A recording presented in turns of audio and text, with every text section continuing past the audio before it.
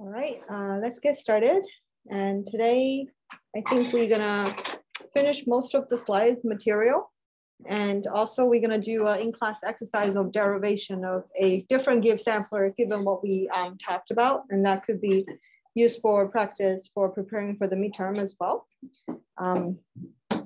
So that is just the beginning part. And then what we're gonna do today, like I said, just gonna talk through the rest of the lecture slides itself. We're gonna start with introducing JAGS. It's short for just another Gibbs sampler. It's a software that people wrote that you're able to do MCMC estimation much more efficiently or easier. As you remember what we did for the previous part, prior and posterior distributions for mean and standard deviation, we actually need to derive, right, what the full conditional posterior distributions are. And you actually have to code it using a loop, and you need to make sure that like the steps are right and all that. So using JAGS, just another Gibbs sampler, can simplify the whole process.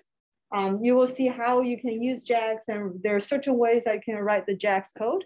It's gonna be very similar to what you're gonna look at the model and the prior specifications. So as long as you know what the model you're using and what the priors you're using, then JAGS syntax will allow you to write them down in the particular way, and then the MCMC estimation will be done for you. So let's talk about it one by one. So we're gonna introduce JAGS, the software, how to install it, and also demonstrate the example of the mean and standard deviation case that we had for the normal model. Specifically, we're gonna use, so JAGS is a software, so we actually have to download and install the software first to your computer. And then we're gonna use a package called round JAGS. So that's using R to call the JAGS function, so you can use everything through R. Okay, so JAGS is a software. And then we're gonna use the R package round JAGS to actually run it through R. And you will see that the syntax is gonna be very descriptive of the sampling model and the prior, like I said. So we're gonna look at how we can do that for the mean and standard deviation case. In the link, in the slide, if you have it, and also on Moodle, I posted the link as well. You should be able to, first of all, download JAGS at the link. It is clickable. So if you have it, feel free to give it a try now or later. But once you do it, note that I think they have different operating system options. So you should choose the one that works for your own. And once you download and install, we should also go to R to install and load this round JAGS package. So like I said, JAGS is software. Okay, so with that link, you will be able to download the software and install it locally. And then we're also gonna use round JAGS R package, so we're able to use everything through R. Okay, so it's the software and the package. And the round JAGS package, as we know, you do install packages and then you load the library, and then things should go through pretty quickly. All right, so let me show you why we mean by using JAGS is much more easy in a lot of ways.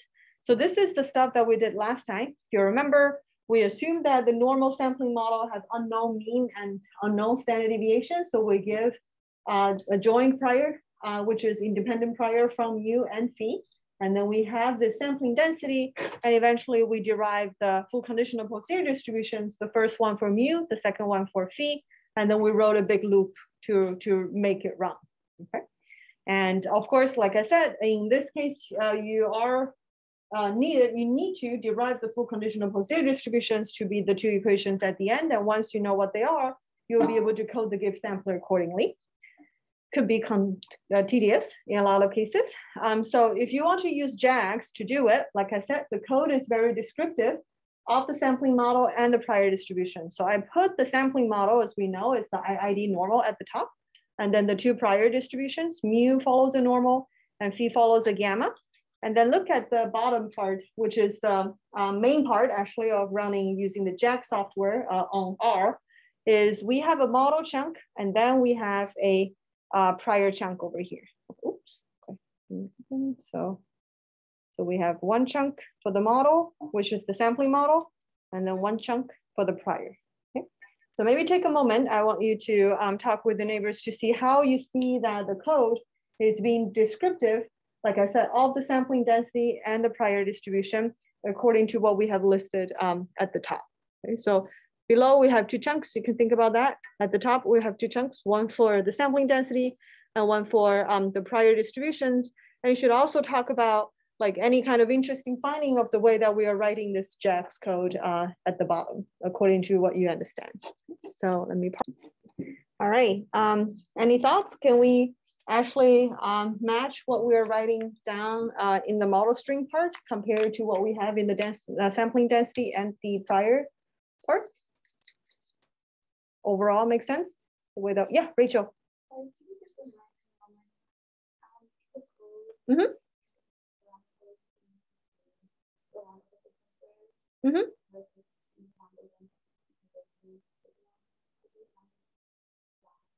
I see. Yeah, right. Okay.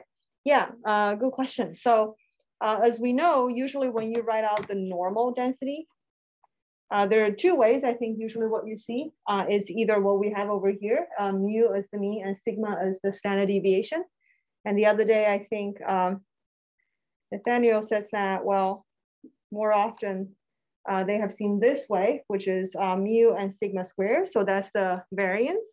And we introduce this phi mostly because it's easier to work with mathematically. So phi is deterministic once you know sigma. So 1 over sigma squared is phi. And all of the derivation that we have done is on the phi, which we know if it's a gamma prior, then we know it's a gamma posterior or a gamma for conditional posterior. So I know this could be a little bit confusing and you might have questions about how we write the code down here as well. So I think for us, it's really just trying to make sure that we know sigma is the standard deviation, sigma squared is the variance, and then phi, which is 1 over sigma squared, is the precision. And model-wise, it's just easier to work with phi just because it's a gamma, and then it's also a gamma for conditional posterior distribution. Yep. Yeah, so related to that, you probably remember whenever we're trying to derive everything about a phi, we always write 1 over sigma squared instead of sigma or sigma squared because we're actually working with phi itself. Okay. So it is phi that you give the gamma prior, and it's phi that you're able to derive the posterior or the full conditional posterior to be a gamma as well. But if you like take phi as a parameter for d norm, will like d norm takes phi as sigma? Yeah, exactly. So that could be one thing that I thought someone will raise. So if you look at the syntax for, so this is JAGS syntax. Okay, so what we're seeing over here is JAGS syntax. And you see that, first of all, they use D, which is quite be a little bit different from what we usually understand in R. Okay, so if you remember in the regular R, we have what? D norm, R norm, and then P norm and Q norm.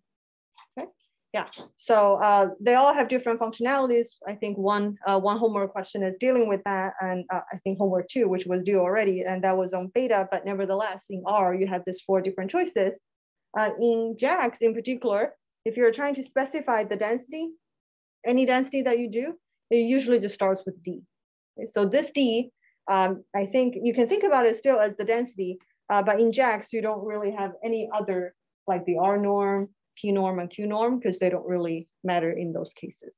Yeah, but the second part of Shunji's question is, well, obviously in JAGS, they take mu, and they take the precision instead of anything else. Okay, so if I remind, like, let's try to think about in R, when we do D norm,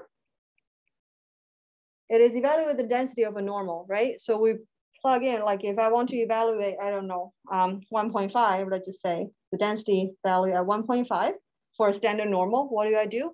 I type in 1.5 as the first input, and then I type in the mean, and I type in the standard deviation. Okay, so that's the style of R, but specifically, as you can see here, this is another reason, as you can see that very often in Bayesian inference, people deal with phi instead of sigma or sigma squared. And that's why JAGS actually has this particular way of writing out the density function. Okay, so I would say this is the first big difference I would say we usually see comparing JAGS and regular R code. Okay. Anything else that you found interesting? Or maybe not so much, everything looks straightforward in the way that the JAGS code is written? Or any other questions? clarification questions or just curiosity?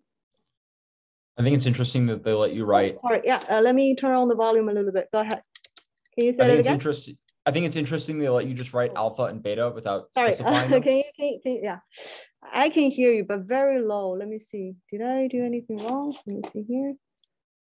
Can you try it again? Can you hear me now? I can. Can you all hear? Kind of. Yeah. Okay. Okay, let great. Me see.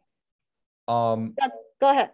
I think it's interesting that they let you do this D gamma with alpha and beta. Like we haven't specified what those are. I see. Okay, great question. So here, you see that we type in alpha and beta, whatever that is, but we are not typing all the values themselves yet. Okay, so this, it is a preference. Like say for me, I personally always like to, instead of writing down the actual values when we use, I want to write a generic function that I can reuse later as well. So for example, like here, well, mu, as we know, is actually being part of like the prior part and the phi as well. But then of course, everything about mu0, phi0, and alpha and beta, it is something you're gonna supply later, okay? Because that will be determined by the actual priors that you're gonna use. So one way to do it, of course, is to write down those numbers exactly already in the model string, and then you don't need to pass those numbers in later. But alternatively, what we're doing over here is that we're actually just using those notation, I guess, trying to follow how we write the model, and later on we can pass those values in so that we don't need to write the code every time that we are fitting a different model. Okay? An example that we have seen here, which is not about JAGS, but if you remember last time, when we were working on, I think this set of JAGS, not JAGS, sorry, this set of code. If you remember the Gibbs sampler that we are looking at together, as you can see, like, because we're wrapping it up as a whole function. So remember, whatever initial value and the prior values that we're using, everything is in this input, right? So we can pass the input later on as you wish, but then eventually in this way, this function itself can be reused multiple times if you're using a different data set and everything. Okay, so this is related to what Nathaniel was talking about for the JAGS, but again, it could be, like I said, a personal preference. And of course, you don't need to follow exactly what we showed over here. But to answer that question, you could write down those values directly as actual values, or you can use those, I guess, placeholders. So later on, you can pass those values over. All right, anything else?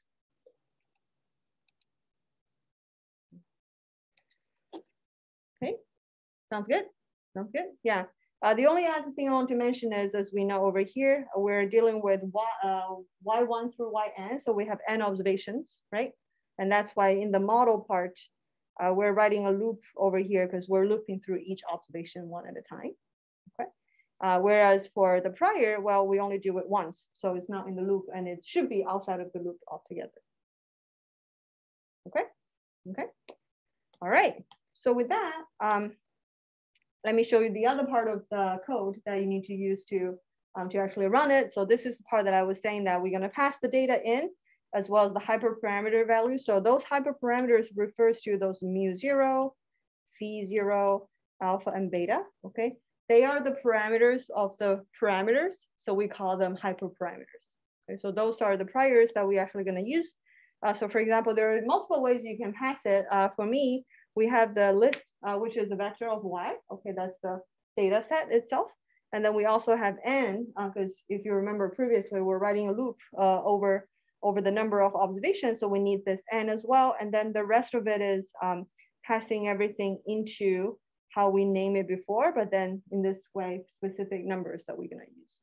So I'm using exactly the same prior that we did using the Gibbs that we wrote together using regular R, and this is using exactly the same thing. So one thing I guess is a little bit tricky and important to remember is that phi0, as we know, is 1 over sigma 0 squared. Okay, so if you, in this case, we're using a normal with mean 5 and standard deviation 1, I think. So you need to pass the phi0. Okay, you need to kind of do a little bit quick calculation over here because it is 1 over sigma squared. So if you have a hyperparameter value of sigma 0, you need to turn it into phi, because otherwise it's going to be a mistake. Okay, okay, yeah, all right. Then you can run the whole thing. There's this round JAGS package, like I said, and the round JAGS is the function that we're gonna use from that R package. And then it has a few things that we need to specify, and we're gonna look at one by one as well, what we mean by each of them. So the first is the model string. That's the model specification, the density, sampling density, as well as the prior. And we also need the data part, okay? You need to tell JAGS which are the parameters you want to track and monitor. So we're gonna track mu and phi because they are the two unknown parameters. So we're gonna track both of them. Sometimes you might only want to track one of them. For us, let's just like do both, especially if you remember previously for the for the Gibbs sampler that we wrote as a whole function, we actually created a matrix, remember? And then storing one column of mu, another column of phi. So we're trying to like match if we're gonna see something similar. So the other stuff, which we actually gonna talk a little bit more as we go to the MCMC diagnostics, but I do want to tell you what they are early on, and then we can see how we can change those values when you're doing those MCMC diagnostics. So first of all, Markov chain Monte Carlo, you can decide how many different chains you want to run. Okay, we are demonstrating using just running one chain. Okay, but you can run multiple chains and to see if they all converge at the same place. So this is this n dot chains, what that means. And then there are four other things that we will get to know a little bit more as we know why we care about the different values. But overall, when we do all of this, sample is something very important at this point. So this is telling us how many MCMC iterations in the end that I want to save. Okay, so if I want to run it for 5,000 iterations, I want to save all of the 5,000 of them, that is the number you need to decide, okay? The other things I can tell you a little bit more later, because I think right now is a little bit too much. But the key at this point is to know, so let me say it again, is to know what parameters you want to save, okay? How many chains you want to run, and then how many iterations you want to run it and save it for. So those are the three main things at this point. The other inputs, we're gonna talk about them as we go to the MCMC diagnostics. All right, so remember earlier we run this and then save it into object called posterior. So you can then try to summarize the whole object. So if I try to summarize the whole object just in one command summary, you can see that, remember we save everything about mu and phi, right? So we are looking at summary of mu and phi and all that. So a few things to keep in mind. So each row is about a parameter and each column is about a particular, I guess, feature of the parameter. So they return the median for you directly. They return the mean. They return the standard deviation. They also return the mode, but a lot of times it's NA. And they also return a lower 95% and upper 95%. So if you combine those two, that gives you the middle, I think the middle 90% confidence interval, credible interval. And there are a few other things that we will also discuss when we get to the MCMC diagnostics. Okay? But what I want to say is, well, everything is being stored into the posterior object. And then we can do a quick summary. If I want to know the posterior mean, the posterior median, the posterior 90% credible interval, from here, you can already tell everything. Okay. All right. Make sense overall? Okay, should be straightforward. Like I said, after class, definitely try to follow that link to, first of all, download and install JAGS locally. And also don't forget to do the round JAGS package as well. You need to install and load it. And all of the code is in the R Markdown file that I posted on Moodle. So you can just open that and then follow over there. That's fine as well. But the downloading and installing JAGS part is something separate. Okay, it's not within R, so you have to do it separately. But after that, I think you should be able to run the sample code that I provided or any other Gibbs that you want to try with JAGS. Okay, okay. All right, sounds good. So let's talk about the MCMC diagnostics. So we'll be able to also discuss the other items in the function.